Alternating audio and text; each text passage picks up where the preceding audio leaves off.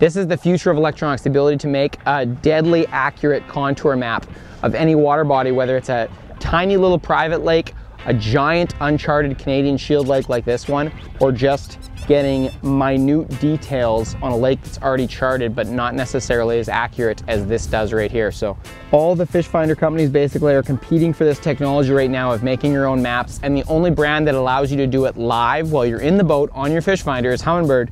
So last night when I came out here, I made this map, and what's important to note is that I was just scouting this spot, deciding where to fish when I made this map. I wasn't trying to make a map, it was making it automatically while I fished. You can see these are S turns as I'm driving the reef, and in the meantime, it made this very cool depth map. You can see there's dark blue, that's very deep water, red's the top of the reef here. Right now what I'm gonna do is I'm actually gonna spend 30, maybe 40 minutes filling this whole screen in and making a very accurate depth map. Okay, that took longer than it needed to, but we have a perfect map in result. I'm not into spending this much time to making a map, and that's why the live function of being able to make a map while you're fishing on the fly is way more functional for me. Anyways, I'm gonna set up now where I saw the most fish marked. I'm gonna try using a Bondy Bait, which is a giant jigging bait, and perhaps it'll strum up some interest from a big fish here. I'm losing light fast. 28, 27, see there. There they are, right there.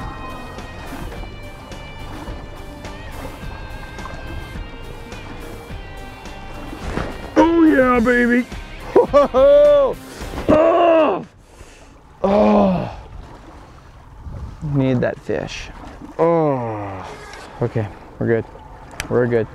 The other part of the backstory to this is that I marked all these fish on the edge here after driving the reef. And one would assume that whenever you mark tons of fish that it's gonna be bait fish or whitefish or ciscos or something. And I put the camera down and it blew my mind. There was lake trout, lake trout, lake trout, lake trout.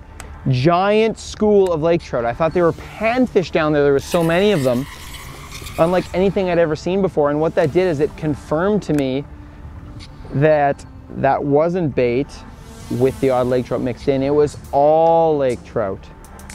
And after seeing that, then you know, okay, these are for sure lake trout. I don't need to move. These fish are all sitting here staging, waiting to go up onto the top of the reef where all that red is and do the dirty in a couple weeks. I'm back trolling here, kind of marching down this edge. I need to come across active fish because obviously the ones I'm over top of aren't super into it. And I'm holding in that 21 to 24 foot range. We've got the photo period changing rapidly here because the sun's set. This is our opportunity to get a fish to change its mood. These fish that are pre-spawn and maybe in kind of a null mood.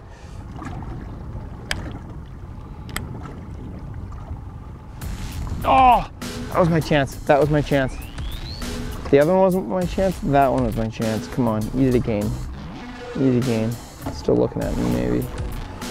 See him there? That's my bait falling down to him. Come on. Eat it again. Yeah, yeah, yeah, yeah, yeah, yeah. Be big, be big, be big, be big. Freaking rights, freaking rights. I don't think it's big. No, it's small. Oh. Tried to flip him in. And he got off. Okay. Whew. That might seem lame, but that's a sign. Okay, even though it was a little fish, I should probably have taken off this bait by now, but the thing about the Bondy Bait is it's such a giant, ridiculous bait. Here's another one here, that it's gonna bring out the bigger fish. So I'm gonna stick with it for one big bite, hopefully. Don't let the sun go down on me. Keep fishing for a lake trout, for a lake trout, for a lake trout. For a lake trout did it. Oh, oh, oh, oh, oh, oh, oh, oh, oh, oh, oh, oh, oh, oh, here we go, here we go, here we go, here we go. Oh my goodness, oh my goodness, oh my goodness, oh my goodness, oh my goodness, it's big. It's big. Oh. It thumped it on the upswing there. This is why we're fishing still in the dark. I'm gonna get one on the Bondy. I gotta free spool it a bit here to let him take it because he is freaking pulling. it felt small at the start, but now it is just hauling. Jeez. I don't have a headlamp out or anything. This is gonna be gnarly. Northern Manitoba, baby. There's a lot of amazing fly-in lodges in Northern Manitoba, but you can drive to great fishing as well. I'm not on Kississing right now, but Kississing Lake is my all-time favorite freaking lake.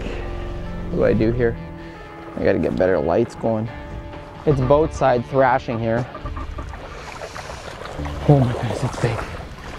It's not as big as the one from last night, but it's big. I don't know how I'm gonna do this. Come on.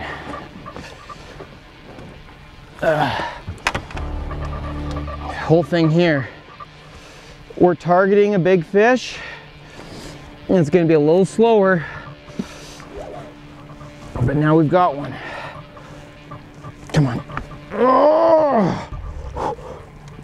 Oh, look out! Woo! Let's check her out. Where's my headlamp? Nice big lake trout. Freaking right. I was wondering if we're gonna get one in the dark. Okay, right there. Oh yeah. That is a nice lake trout. Bondy bait in the mouth there. He took that deep. Okay. And look at this amazing lake trout.